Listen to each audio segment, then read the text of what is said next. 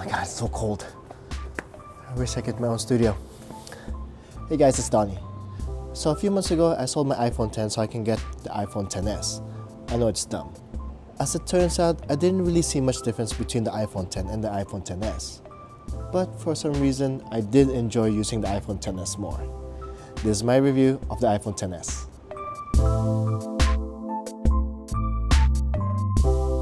The iPhone XS was released September 28, 2018, and for some reason, it's very easy to get one at its release.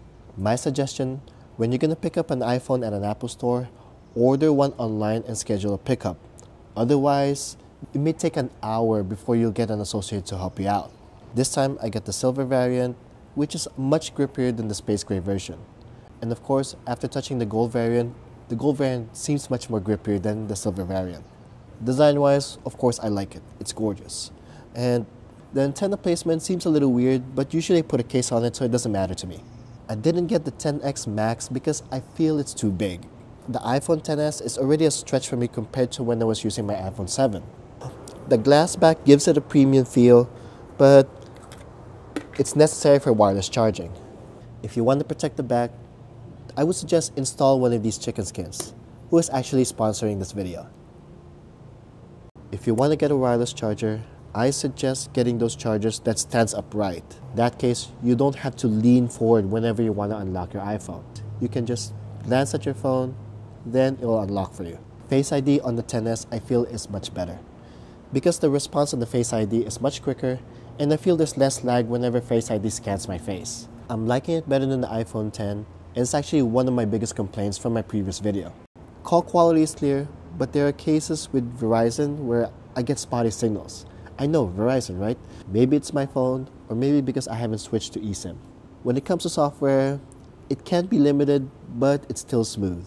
It looks simple and plain, but I think that's what makes iOS better. It's because Apple doesn't really put too much junk on it. Very simple navigations, and you're sure that the apps will be reliable for your iPhone. The camera, of course, it's great. I can't complain. But sometimes it's too perfect. Smart HDR tends to take photos of what it thinks what a good photograph is, not usually what we think, especially for us artsy farts. Otherwise, you can't go wrong when you just want to take a snapshot. And also there's a bunch of filters available you can choose from to enhance your image. Otherwise, this special button helps really enhance my image. Yeah, it's a trash button. Yeah, I use it a lot. Okay, we're here in LA, just testing the 4K video. Right now it's in 30 frames per second, I think. As you can see, it's not too bad, even though I have a very bright background. But of course, as I get into here, now I'm all blown out. But what it is this camera still,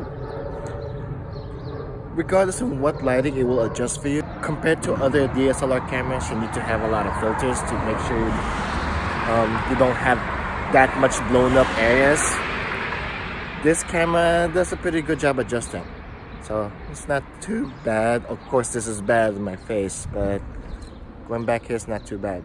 Yeah, you may get some blurry background if you get a little closer. Yeah, it gets a little blurry in the back. That's probably why you need attachment lenses, for you to be able to get some bokeh background, you could say. But otherwise, it's not too bad. Again, too much light's coming into my face, so I would always suggest this way if you're gonna be vlogging outside or taking a video outside. Right now, this time we're gonna test the stabilization. I'm running. Oh my god. Okay, that's enough running. Okay, now this is the front-facing camera. Again, my face is like very bright. When we get here, it's not too bad. Yeah, not too bad. See, there's even a good lens flare. See, it's all kind of pretty much blown out over there, but you can still kind of see it, still adjust. But what's best is being away from any harsh light like that. Still not so much bokeh going on in the background like this. So in that case, you probably need like attachment lenses for you to be able to get good quality images, better quality images on this camera. Okay, this is recording from the iPhone XS, 4K at 30 frames per second using Filmic Pro. If you're gonna use this as your vlogging camera, do not use the mic that's built into the camera unless you're doing it indoors. If you're outdoors like this, use a lavalier so you can kind of isolate some of the sounds that's surrounding you. But here's my conclusion. The iPhone XS has been the simplest phone I ever used. I think these days I'm always looking for something that's very simple to use. I'm always trying to find an excuse why I should switch to a different device or to a different Android. I can always get the OnePlus for a better performance. I can always get a Note 9 so I can use the S Pen.